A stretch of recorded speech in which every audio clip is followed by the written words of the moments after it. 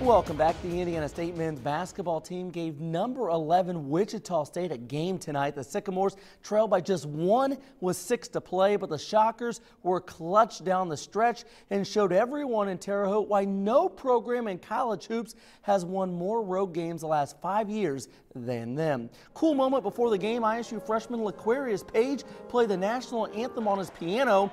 On senior night, the two ISU seniors hook up. Jake Kitchell, the assist to Justin Gannon, throws it down. With less than 30 seconds to go in the first half, Trey Bennett bullseye on the three. Good Guys trailed 28-24 at recess.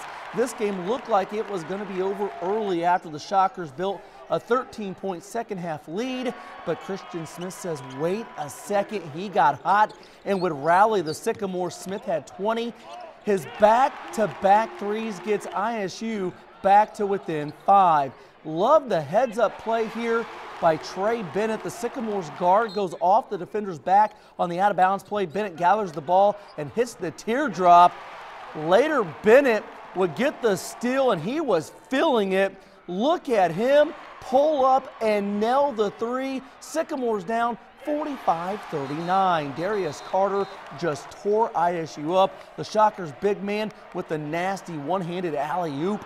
Carter had 20 points, 11 boards. ISU wouldn't go away. Smith hits the contested jumper. ISU trailed 49-48, 6 to go. With the game on the line, Shockers point guard Fred VanVleet shows everyone why he's the reigning MVC Player of the Year. With the shot clock winding down, the defender all over him.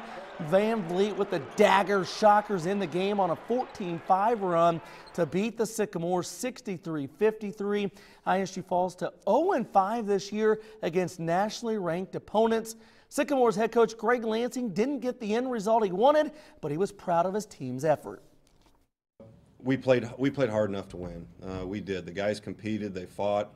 We wanted to make Wichita leave here knowing that they had to compete hard and play, and that we were hard to play against. Now, we did not play well on the offensive end, but you're playing against one of the best defensive teams in the country. Despite the tough loss, Indiana State still celebrated senior night in honor of two special Sycamores. The hometown kid Justin Gant was very emotional, as he should be. The former Terre Haute North grad said he loved Terre Haute and always wanted to play in front of family and friends. Jake Kitchell shared his big night with his young daughter, who was a doll and stole the show from her dad. Coach Lansing said you'll never find a better teammate than Kitchell, and Jake said he will always bleed blue. Congrats to both on tremendous careers at ISU.